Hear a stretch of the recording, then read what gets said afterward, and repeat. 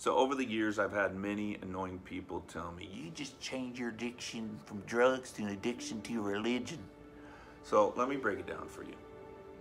When you do drugs, a substance like cocaine, for instance, it goes in your nose to the brain, affects the dopamine in your brain, comes down through your body, and makes you feel this euphoria or this pleasure and this high. That's a natural way to get high or feel pleasure or euphoria like that.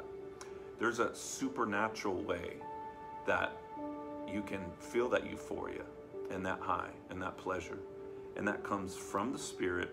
There's a scripture in the Bible that says, no eye has seen, no ear has heard, no mind has conceived the wonderful things that God has prepared for us, or prepared for humans.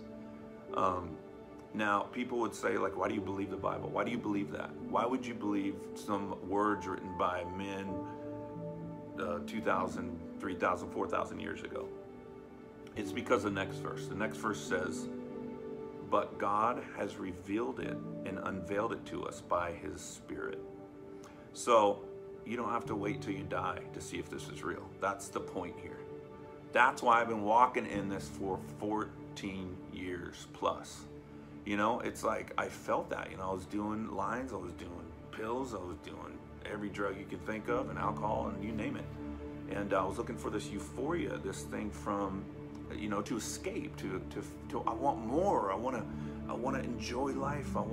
It just seemed like I made it to the top of the music business, and it was like, this is it. It didn't bring me that euphoria, so I wanted it more. I wanted it through the drugs, and you know, once I got a hold of this supernatural Spirit, this Holy Spirit is a person, but you know, the substance that comes from Him as He comes inside of you and pours into you is love, is divine love, is pure light.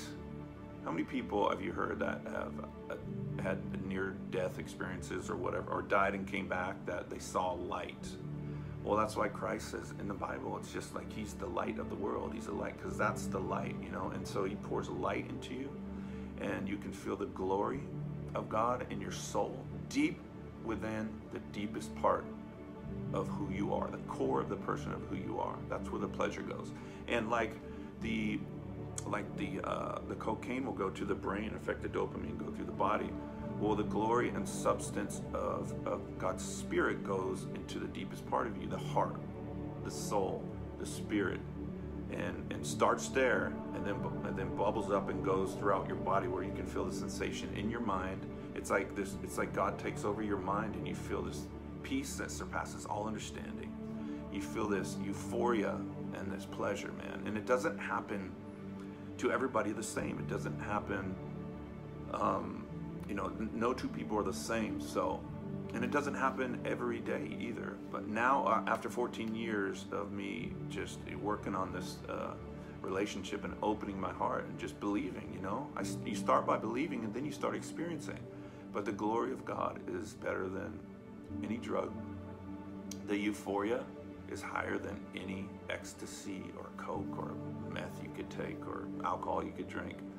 It's so pure, and it makes you really, man, it kind of makes you feel like a child again. It's like we all are born into this world as babies, and then we're kids. And remember that magical feeling when you're a kid where, you know, the good times, I mean, I know a lot of us have had bad times, but just that feeling of trust and that imagination realm where you can just play with toys forever and ever. Well, it's kind of similar to that when you come to God and you give Him your life. It's like you get to become a child again, you know? And of course you're an adult doing, you know, big boy things in life, but you become a child again. You just like trust God with everything.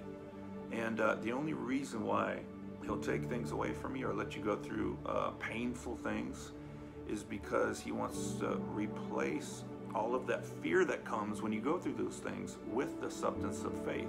And when you get the substance of faith, or the gift of faith, you get the substance of His glory inside of your life. You get the substance of the supernatural euphoria given by the Spirit. So anyway, it was just on my mind. People ask me that all the time.